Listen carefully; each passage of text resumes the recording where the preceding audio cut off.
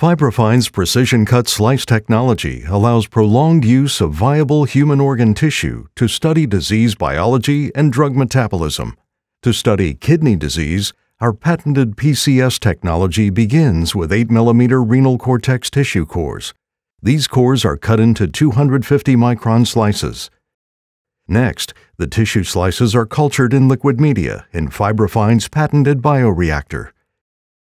Using this technology, Fibrofind is able to maintain the structure, viability, and metabolic functions of tissue slices for up to 7 days.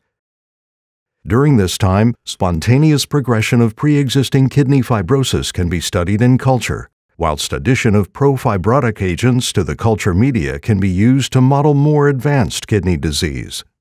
Accentuating fibrosis results in scar formation in the tissue sample with emission of secreted extracellular matrix proteins in the culture media.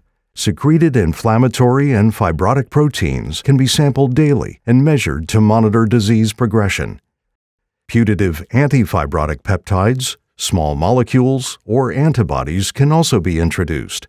They may be added prophylactically to inhibit fibrogenesis or therapeutically to halt fibrotic progression of pre-existing kidney fibrosis. The extended life of the physiologically intact and metabolically active tissue slices provides a window of opportunity to test the efficacy of novel drugs targeting tissue inflammation or fibrosis. In this way, Fibrofind's preclinical platform is unsurpassed as a bridge to clinical studies. Using Fibrofind's patented technology, PCS cultures have been successfully prepared from a range of human organs. This can lead to novel therapeutics in the research of organ disease. For more information about precision-cut slice technology, contact Fibrofind.